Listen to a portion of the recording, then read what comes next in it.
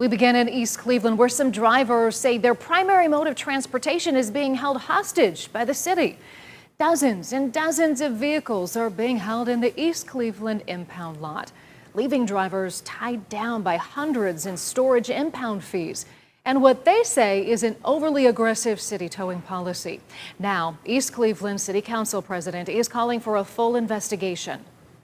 They'll come and my car get towed and then I got to pay $300. That's ridiculous.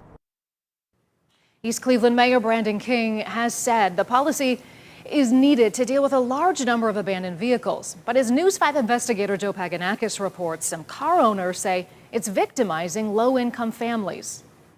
Donnell Wilson says he can't believe it's likely he will never see his 1997 Chevy Express van again. Coming to work, didn't dawn on me. I paid attention a couple hours later. I'm like, where's my van? Van gone. Wilson, who owns SS&S Discount Car Audio in East Cleveland, says his van was towed from the parking lot in front of his shop 2 years ago. Wilson says police told him it was taken because overnight parking isn't allowed at the shopping plaza. But after more than a year of wrangling with City Hall to get the van back, Wilson tells us the city wanted to charge him more than $700 in impound storage fees to recover it. I'm not paying that. For what?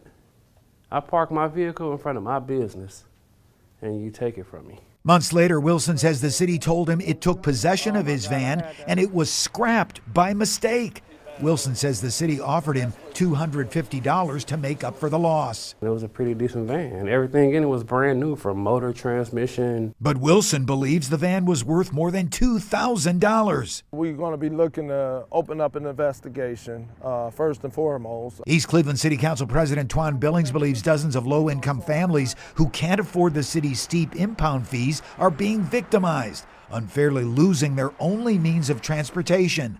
An issue he brought up to East Cleveland Mayor Brandon King during a February 20th council meeting. If they got cars that was towed in East Cleveland, they don't know where their car is at, so we can help them get their cars back. That's all I'm asking. Now, King said he would talk to anyone who believes their car is being unfairly held here at the city impound lot. The city of East Cleveland sent News 5 a copy of its ordinance that indicates after a notice is sent to a vehicle owner's last known address, that owner has 10 days to claim their vehicle or the city will take possession.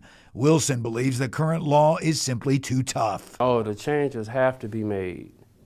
I mean, they can't keep going on doing stuff like this. Billings says he'll work to change East Cleveland towing and impound laws in the coming months. We capitalizing on people's misery, and I feel like that's wrong. And News 5 reached out to East Cleveland Mayor Brandon King for this story right here at East Cleveland City Hall. We're still waiting for a response. You know News 5 will follow through on this developing case. Reporting here in East Cleveland, I'm News 5 investigator Joe Paganakis. And current East Cleveland law deems a vehicle abandoned under the Ohio Revised Code if it's left on private property for more than 72 hours without permission. This would then give the city the right to tow the vehicle to its impound lot. And new developments on a story News 5 investigator Joe Paganakis followed through on for you yesterday. Less than 24 hours after Joe reported on continued littering and dumping in a Buckeye neighborhood, the City of Cleveland's Department of Public Health was on East 130th Street assessing that situation. Officials say they met with the store manager to discuss fixing the rodent infestation. They also issued a violation and ticket to the Family Dollar Corporation in California. Health inspectors will be following up next week.